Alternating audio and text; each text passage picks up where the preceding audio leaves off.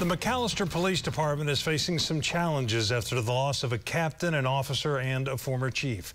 Thanks for joining us. I'm Craig Day. And I'm Lori Fulbright. The department has been mourning, but it's also fighting understaffing, and officers are retiring.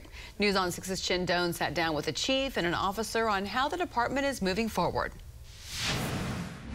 The chief tells me the department has been overwhelmed with support. People have been sending hundreds of cards, letters, along with books and keepsakes, all while the department is still trying to process several losses. The month of March was the toughest month I've ever seen. Chief Kevin Hurd looks back on a month of mourning for the McAlester Police Department. On March 16th, before funeral services for former Chief Dale Nave, Captain Richard Parker suddenly died. We had officers that were there. Of course, we had officers that was at Richard's house. We had people coming in on their days off to go to one or the other. The next day, while escorting the body of Captain Parker, Officer Joseph Barlow was hit when a driver crossed the median near Glenpool.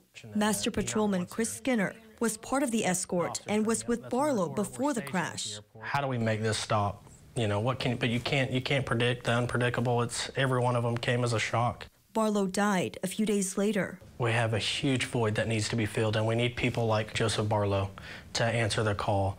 If we could take 10 more guys like that, we wouldn't feel the burden that we have. In addition to sudden losses, 2 officers recently retired, even a canine officer, and 2 left for another agency. The chief says fully staffed would mean 45 officers, but the department is down to 36, even with recent hires. The chief says for now, the officers have been using counseling services and are focused on supporting each other. We've come through the hard part. Now it's just, the healing, checking, making sure the guys check on one another. The chief says these cards and keepsakes will continue going to the late officers' families, while a few items will go on display. And McAlester, Chin Doan, Oklahoma's own News on 6.